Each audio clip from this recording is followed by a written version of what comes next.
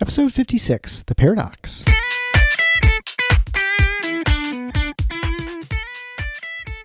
Welcome to The Paradox with your attending, Dr. Eric Larson. He is a practicing anesthesiologist and clinical assistant professor at Michigan State University College of Human Medicine. Listen in as he takes you behind the scenes of what practicing medicine in today's ever-changing world is like with another doctor. The Paradox is a fun and accidentally informative show for physicians, patients, or anyone who has ever found themselves in a waiting room.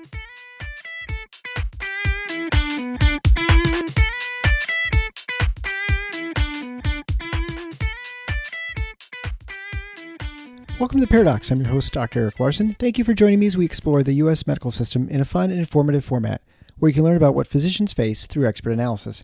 And today's expert is just me. I'll be giving a solo episode. We're going to talk about what I had posted on Twitter recently that I got a lot of engagement on. I thought I want to go a little bit more in depth, and for those of you who are not on Twitter, bless your souls, I think you'll find that this is a great example of the problems of the healthcare system and really viable solutions that are available right now. The other reason for the disjointed nature of the release of these shows is because my wife is launching her own podcast. So I've been helping her put that together, and so I apologize a little bit for the herky-jerkiness of the release dates and the subject matter. I still have some great interviews lined up, and those are in the works. But I think you'll find that today's episode, although it's not an interview with another physician, will be really, really good. As always, you can find the show notes for the show at theparadox.com/056. That's Paradocs. There you can sign up for the email list so you can be notified when shows release. I'd recommend you go to the Patreon page at patreon.com/theparadox. There you can be a patron supporter of the show. It's a great way for just $2 a month. Not only do you give me a nice attaboy, but also gives you access to all the interviews I've done on other podcasts. I think I'm now almost at a dozen, where I talk about various things from politics to healthcare policy. But without further ado, my adventures into getting a Holter monitor and getting ripped off by the insurance company. Enjoy. My story begins a few months ago. I was under the weather for the week, probably some sort of flu, some upper respiratory infection of some sort, where it was one of those things where you're not sure if it's allergies at first, and then you realize that actually you're run down. It's far more than allergies, but it's something, but you can still kind of drive through it and keep working. And in medicine, that's just what we do, whether it's a smart thing or not. So I'd been going to work as normal. On Friday, I had a lot of trouble, a lot of abdominal pain for some reason, and I actually had to stay home from work, which almost never happens. It turns out I was okay, although I was pretty convinced that for a while there I was going to have an appendectomy or something because my abdominal pain was so bad. But I got better. Someone picked up my call. My group's great that way. But anyway, the next day I was on call in the hospital, and so I went in and worked. And it was a Saturday, and I worked pretty much all day. I worked until probably about 3 or 4 in the afternoon, had a couple hours, we got home, then I got called back in, did another case or two at night, got home again, and then went to bed around 9 or so, or 10. I then get a page at about midnight with another semi-emergent case, an urgent case. And as I'm trying to read my pager, I'm just fumbling through the buttons. I can't quite figure what's going on, but I was woken up out of kind of a deep sleep, and I always leave my pager in my bathroom. The next thing I know, I'm lying on the floor in the bathroom. There's blood everywhere. My wife's shaking, kind of real scared because, of course, she's woken up dead of night as hearing me just collapse. So I just had a syncopal episode. I fainted in my bathroom. I assume it was because of my cold or flu or whatever it was I had. I dehydrated, not taking care of myself, not drinking enough water. And you know what? I'm no longer 30. So you can't get away with those sorts of things when you get a little bit older. So anyway, I then go to the emergency room, get sewed up. Big, someone takes care of my call. I then go see my doctor a few days later. So I had switched to a direct primary care doctor, actually the physician in episode 2, Dr. Amat, who's great. I thought I've talked about direct primary care all the time. There's no reason I shouldn't have one. Besides, I have so much difficulty in seeing actually a physician when I go through my previous practice that I was a patient at since I really had moved to town. So anyway, I go see my doctor, and we have a discussion for a while, and she said, you probably should have a Holter monitor. That's basically a monitor which checks your heart, watches your rhythm, just to see if you have any unusual beats or something weird going on that maybe you need to have addressed. The yield is very low, but it's a fairly inexpensive test in general, and it might be a useful tool to find if there's something wrong. Additionally, my wife was really concerned there was something wrong. We're pretty sure it was the flu and me just not taking care of myself, but what if it was something else? So it was almost more for reassurance for her and a little bit for me that I should do this Holter monitor. The backstory is, of course, that I go on spring break because it happened to be right at that time of year. And so I thought I'll just do it when I get back. It's nothing urgent. We have a good explanation for why I had the trouble, and I'm certainly not having sudden heart attacks or any sort of weird dysrhythmias as far as I can tell. Anyway, we discuss that we'll do it when I get back from spring break. And a thing that never happened when I had my regular doctor, we'll call it, from my previous practice. And also, as an aside, I rarely would get sick. I'm actually a pretty good patient to have in your patient panel because I don't really ever come in to see the doctor. Typical doctor, right? And through this whole episode, I learned the difference of having direct primary care. I have a doctor who really knows what's going on, because as soon as I returned home from spring break, like I think the day I got back, I get a text message from my doc saying, "Hey, do you want to set up that Holter monitor?" I thought, well, yeah, I guess I said I was going to do that after spring break. Kind of surprised you remembered right away, right? But so I go in, I get the monitor. Well, as I'm in her office, we're discussing the Holter monitor, how it works. It's got a cell phone that you attach to it so it can send signals. It's, you're no longer carrying around reams of paper with you, or like they probably did in the old days. And we're discussing the pricing. So almost all of my physician's patients are cash pay. In fact, all the patients previously who'd had a Holter monitor, they just pay cash for it. And the price was $250 for this test. So that's where you bill. That includes the monitor, renting it for a week, and includes someone to interpret the EKG rhythm strips for however long you have it on. And it's a $250 sort of flat fee, whether you do it for 3 days or a week. We sort of settle upon 6-7 days, and thought that if there's any sort of dysrhythmia or some problems, it would probably show itself in that time period if there was anything, significant. But the unusual thing with me, as far as a patient for her, is I actually have insurance through my wife's work. But again, I have switched to her because she's not that expensive. It's only $50 a month. Plus, I have much better access to a physician should I need one. And strangely enough, I actually needed one. I hadn't probably needed to see a doctor for a couple of years. Well, we discussed this for a while, and she said, do you want to submit through insurance? And I said, well, I think that's probably reasonable because I'm pretty sure we've hit a deductible for the year. Why don't we just submit it to insurance? And I'll just, we'll see what happens. Had a week fit test. Turned out negative, of course. But the interesting thing happens about 6 weeks, maybe 5 weeks after the test is complete. I get a bill in the mail from the company and I recognize the brand name of the company, the Holter monitor. Now, the bill I get is because my insurance denied the claim. The bill was for $5,000. So I've just now received a bill for $5,000 for a test that I could have purchased initially had I not bothered trying to submit it to insurance for $250. I immediately freaked out and called my doc and said, "Hey, does this even seem right?" She promptly has a heart attack, not seriously, but just figuratively. And then she said, "Hang on a second." She promptly contacts the company that does Holter monitoring, and they give her this following explanation. "Well, yeah, your insurance company almost never accepts these. So we send them a bill, they deny. We send them a bill, they deny. We send them a bill, they deny. And then we just send a bill to the patient." And a bill that we'd settle around about $250. So essentially I've just gotten like a test for free for a couple of months, but you have to pay it a few months from now. So essentially it's not any different than had I just paid right up front or just agreed to the cash price. And on its face, this entire episode seems really kind of funny and comical if it weren't for the fact that there's a lot of money at risk. Because here's the other scenario that goes through my mind after I get talked down off the ledge by my doc. I suddenly started having this concern that what if my insurance company accepts the charges?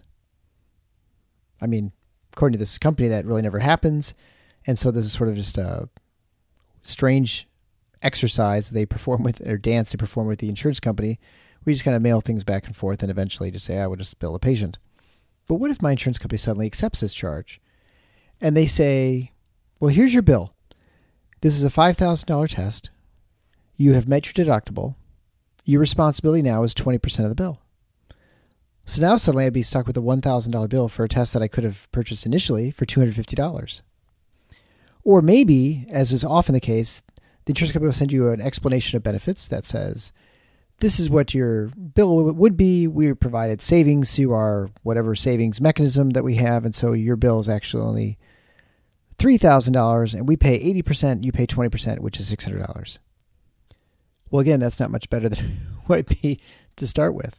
But it really gets you thinking about what's really wrong with the system. Because there are a number of problems with the way this whole transaction and process worked. One is, and I think it was the first fault was my own, and then I thought, oh, well, maybe someone else will pay for it. And this is the tragedy of the third-party payer system, right? I said, go ahead and submit it to insurance. I may pay less. I've already paid insurance. And that way I don't really care how much the test costs, right? I mean, I guess when we made the initial discussion, we discussed price, which is kind of weird for a doctor's office. Not something I've done before, and probably most of you haven't either. If you're a physician, you probably don't often talk about costs for patients. Some of you do, certainly those of you in the retail cosmetic services. But I elected to try and get something for free, essentially, and I was not a consumer or shopper of the services. Just because of the physician I went through, I was getting sort of the best deal or whatever you might want to call it with a cash price, and I had an idea of what the services cost. But I certainly wasn't very conscientious in looking at prices and trying to find the best deal. The second strange occurrence in this was the fact that my physician, who was direct primary care and a licensed physician in the state of Michigan, board certified, blah, blah, blah, there's no reason that the insurance company should deny services just because the order comes from her. Yet it did. Kind of a strange thing. But again, we'll say that that's okay because the insurance company can decide who they accept for ordering things because they feel they may have better control over costs or expenses by controlling the size of your network. But again, it's a little weird, but that's just the way it is. The next strange thing, of course, is that the insurance company would deny the service. That's not unusual. But what is weird is that there's this expected dance between the insurance company and the, in this case, test provider, where they would send the bill, fully expecting that it'd be denied, get the denial letter, send it again, and they would do this a couple times with the expectation at the end they just have to bill the patient. Now, obviously, you think there's some cost in mailing something back and forth, having someone hired who processes this claim and sends it to the insurance company, certainly somebody at the insurance company who views the claim, denies it. Maybe you have to go up the chain after it's come 2 or 3 times. I'm not sure. But the point of it is, there are people involved making these decisions. It's not all automated. And they're paid to do something that essentially is going to provide of no value to anybody. Not to the provider who is making it's a monitoring company. Certainly not to the patient. I mean, I'm out of this conversation entirely. And definitely not the insurance company who has to have somebody to deny things and just, say, we're not going to do that. It's really kind of a goofy system that's designed really not to do anything of value except to just shuffle paperwork back and forth. This is your classic bureaucratic nonsense and administrative costs that we always talk about with medicine. This is obviously on an extremely small scale. This is just one test in one example. But the example's evident. Finally, my realization at the end of this is that I may actually be on the hook for more money than I would have paid had I just paid up front. Well, that's kind of strange. I mean, you would think that the whole point of having the insurance, if you're going to be expecting to get healthcare coverage to it and, healthcare expenses paid for, that you'd end up paying less than you would have paid had you just walked in off the street without any insurance at all. Yet my situation is, despite having hit my deductible, despite having the insurance company cover, and I'm using air quotes, which is not very useful on a podcast, but that my insurance company will cover most of the expense, I still would be paying more than what I would have had I not even had insurance. That's kind of crazy. And I would even add one last thing, is what is the deal with the device company selling this service for $5,000 that they would accept $250 cash?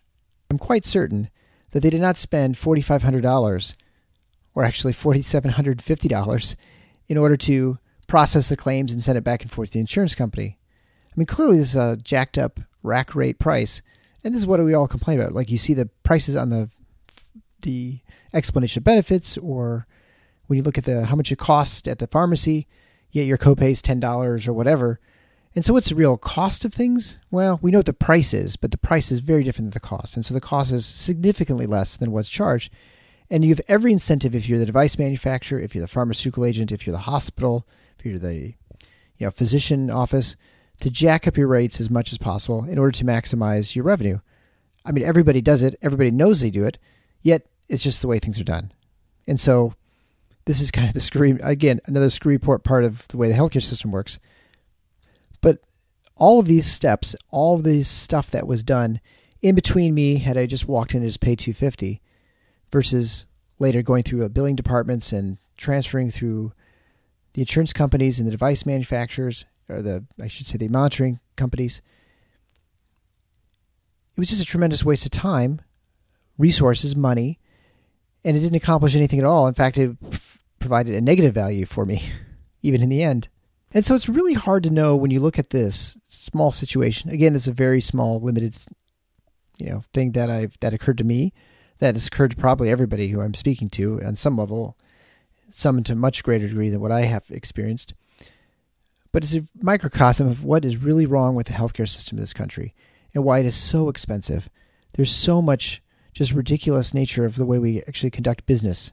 In fact, it's even hard to even say you're conducting any business at all. And I think, if you want to say, well, let's move to a single payer system. Well, how would a single payer system in any way be any better?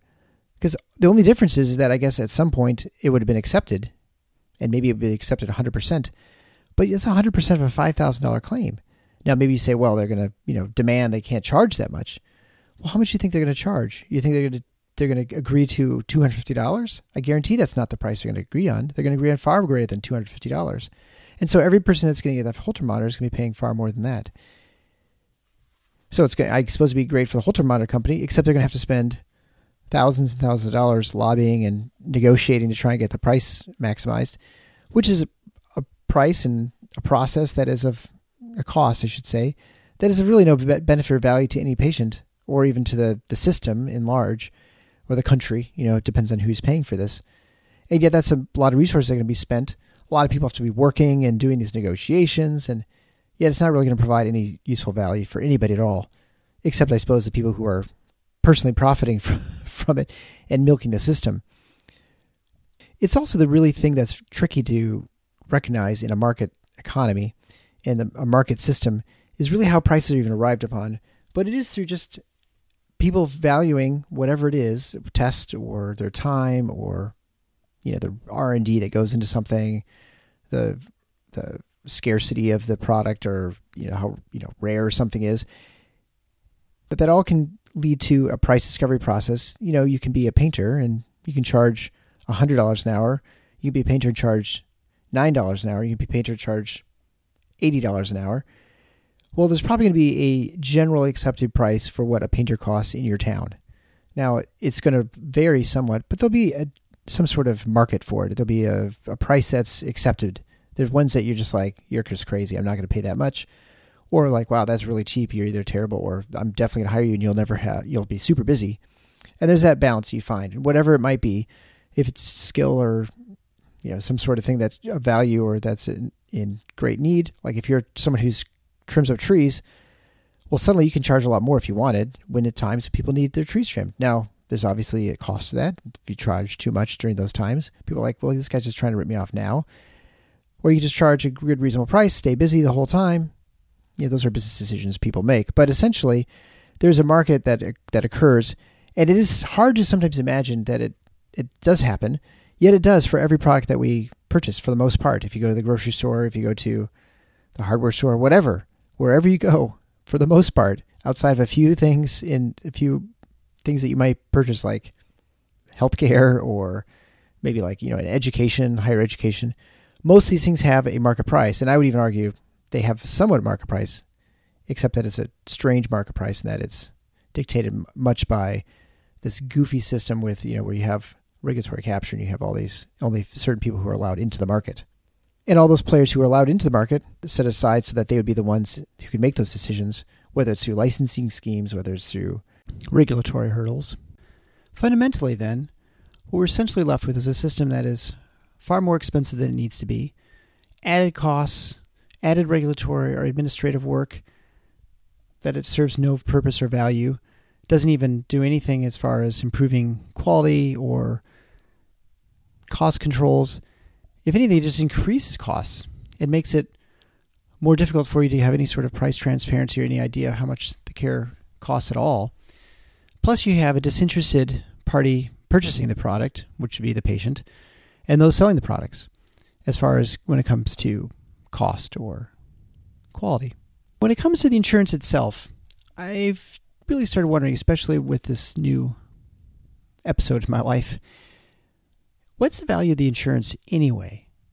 Like, what is the real risk for an average person? Now, I recognize there are times, there are expenses, there are things that come up that are unanticipated. A visit to the emergency room, a surgery that you have to have, obviously some sort of injury or illness, pregnancy, which, could be planned or not planned in the span of 9 months, depends when you purchase your insurance, of course. There's certainly expenses that happen within healthcare, but it makes you wonder, when you see the jacked up price here, my test was at a 2,000% markup when billed to the insurance company. Even at a discount, maybe it's 1,000% markup or 1,200%. That's really insane. And so it really makes you wonder what the value is of the insurance paying all those premiums, the total out-of-pocket costs, and what would happen if you just didn't pay anything at all and just lived without any insurance at all. Now, I know there are people who are going to say there are plenty of people uninsured. It puts you at risk for financial bankruptcy, but there are a lot of people with that choice anyway. There are also a lot of people who really don't incur much medical expenses at all, and so you're essentially just throwing money and just setting it on fire because the chance of something catastrophic happening is pretty low. Now, maybe you could buy a catastrophic coverage, which we don't really have in this country anymore. You could be part of a health sharing ministry, pay a couple $100s a month or something like that. Those are options that seem far more reasonable. And I really wonder how much it would cost you to get the medications, the usual sort of the everyday expenses. Like when people talk about insurance, they generally are thinking about these sort of the common everyday occurrences of care. They're not astronomical in price. Like a $250 test is not cheap, but it's not like something that's going to break the bank for most people. Nor would a visit to your primary care doc of $75 or $100 or something to see a specialist. All those expenses can generally be covered over time by most people. Obviously, we're not talking about the $20,000 knee replacement or something like that, but we're talking about just sort of your everyday, the common routine sort of things that happen. Obviously, a good example would be getting your oil changed, right? It's going to happen at some point. You maybe you budget for it, maybe you don't. Most people probably don't usually budget for oil changes or getting their tires replaced. But those are the sorts of things that I think are sort of like equivalent to this, where you have just the routine maintenance. And what if your insurance didn't include all that? Would many people find much value in that? And would you insist on using your insurance to pay for those things? And this is when I talked to Kevin Wacasey about health insurance and how to pick the right one. Dr. Wacasey is an emergency physician. Now he does some DPC work. I think he's in Oklahoma or Texas. I can't recall. But he wrote a book called Healthcare Economics where he just sort of goes through these calculations that most Americans don't make. And I lump myself into one of those most Americans. Because, you look at your plans, you're like, well, okay, do I get the gold, the silver, the platinum? What sort of deductible do I want? What sort of premium am I going to pay? And his thing is, really the thing you need to focus on for the most part is what is your maximum out-of-pocket expenditure? Because that's going to be the best way to understand which is the best plan. Now, if you never use any sort of healthcare for the year and you don't utilize your insurance, then you can maybe make a rational decision there. But most people will pick things like, I'm going to pick the platinum plan. And the platinum might have really high premiums, a low deductible, but essentially with the amount of premiums you pay out over the year, in addition to the deductible, you end up pretty much right where you'd be if you had picked the low premium, high deductible plan. But the other thing that's even more insidious that has really come more to the forefront with this whole episode is the whole notion of what does the insurance company actually save you with the purchase of these products? Even after their discount, after them covering 80% of the cost or 90% of the cost, are they saving you any money? Are you paying a tremendous amount of money towards a deductible where they don't cover anything, yet you're paying the rack rate, the insurance cost of whatever the procedure is, the office visit, the laboratory test. And then even when you get to the deductible, are you even saving you money even on top of that, even after they're covering most of it? And when Dr. Wacasey mentioned this, I guess I believed him, but I thought to myself, it's probably an exaggeration sometimes that, an ultrasound's $100, and then you tell me of Blue Cross Blue Shield, and they say, oh, okay, well, that's $150 copay, and the patient will say, oh, no, I mean, I'm not going to use insurance. They're like, well, as soon as you said your insurance, now we have to accept your insurance. We can't charge you enough for rate if we knowingly know, we know that you have insurance. So maybe insurance is not even worth much anyway. And so where does it lie in how you want to take care of your healthcare expenses? And it makes me rethink a lot of things that I thought I had taken for granted, like the discounts they provide for your copays and your medications. Would you be better off not having the insurance, not ever paying that premium, not meeting that deductible, and paying the full price on pharmaceuticals? Because I can see the prices that on GoodRx, for instance, or through my doc, who provides medications at wholesale prices or 10% above wholesale, which is cheaper than GoodRx at times. Usually it's obviously no worse than GoodRx. You always can go through GoodRx. But, when you're saving $500 a month in premiums or maybe $1,000 a month, you got to buy a lot of medications to suddenly cover that $1,000. And it makes you question, would it be something you could get if there was the ability to get a catastrophic plan at a much lower rate that would truly cover your hit by the bus, horrible infection, you get a weird skin infection, you become septic or something like that. If you have something that just covers that stuff, it's going to change things significantly as far as your calculations for what does and doesn't make sense financially for you. And it makes you just kind of call into question, I think, the entire system. And then, you can go even further and say, well, do you even really need insurance for those occurrences? Because if no one was using a third-party system and you had to have transparent pricing from the outset for pretty much every hospital stay and hospital procedure, whatever, and there'd be shopping around between hospitals. Now, obviously, not every town has the ability to have multiple hospitals, but maybe if you had more of a market, you could have something like that. I don't know. It's hard to know what could exist since we have a totally different system. Much like when Dr. Booth, and he was saying that everyone in Britain said, well, we can't imagine not having the NHS. They're great because if we didn't have it, people would just die of heart attacks, making the assumption that there would be nothing to replace it if they suddenly got rid of the National Health Service. There'd be nothing there to, sort of, no one would ever think about having a business to say, treat people who are sick. So anyway, I think those are things that are worth pondering. It's a great example of just how messed up our system is and how there's so many layers to it and so many things fundamentally wrong that sometimes you think there's just no way around it. But it is neat that I am sort of living outside the system now. Now that I have a direct primary care physician, I can go and I pay $50 a month to have my care through her. I can get medications at a discounted rate. I mean, fortunately or unfortunately, I can't utilize it because I don't take any medicine, but that possibility is there. And then I could have got this test for cash price at, before the 2,000% markup.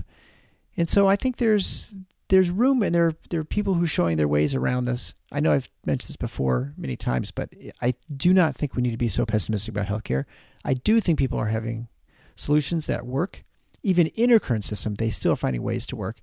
You can only imagine if we were to unlock the system to more competitive pricing, to more market solutions, to more people being innovative and allowed opportunities to find solutions to these problems that we have in delivering the care, that it'd be so much better for all of us. Cheaper, probably better quality of care, probably more options. All things I think most people want in this country. Most people want affordable health care. Most people want to have the option to go to whoever they want to for care. Most people want to be healthy. They don't want to go bankrupt doing it. And I think we can get there. But I think we have to allow sort of the market to find ways and people to find ways to deliver that care and just allow it to happen and to not use the heavy-handed government to impose regulatory burdens, to not force mandates, and to prevent people from doing what they want to do, whether that's physicians or patients or hospitals or surgery centers or implant producers or pharmaceutical manufacturers. I think we just kind of let things just happen a little bit more organically. I think we get to a lot better place. This is a pretty great country. There's a lot of innovation here. There are a lot of people with really great ideas, a lot of energy, a lot of entrepreneurs, a lot of people looking for solving problems that I didn't even know I had. I didn't know I needed a computer to carry around in my pocket, yet here I am walking around with a smartphone. There's people who have found solutions and added value to my life that I would never anticipated. And I think we can do the same thing in healthcare. But I just think we need to unlock that entrepreneurial spirit. We need to allow that to organically grow in this country. And I think, the things we address in this podcast, whether it's direct primary care, health sharing ministries, we talk about insurance, we talk about electronic health records, we talk about hospital systems, we talk about administrators, we just talk about just ways to practice medicine, to avoiding burnout. I think a lot of these things will never be perfect, but I think we can make them a lot better. And I think by spreading these ideas, by thinking about them more critically, and if you're out there and you're someone who can provide that, or you have a business idea, if you're not in healthcare or if you are a physician, I think you just go for it. I think these things are what are going to make healthcare better for everybody.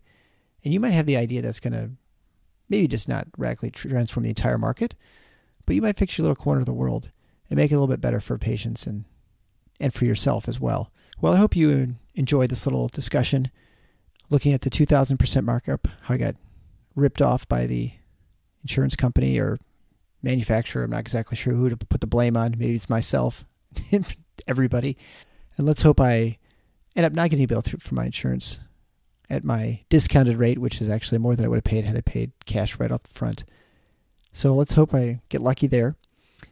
And I hope that things work out for you. And if you have more interesting ideas, if you have innovative things you see people doing, please send me a note at the Paradox Show at protonmail.com. You can go to my website and get access to it there. Obviously, go to Patreon page and support me there as well. But I really appreciate you listening. I appreciate you sharing. And I hope that you have a healthy tomorrow. Thanks.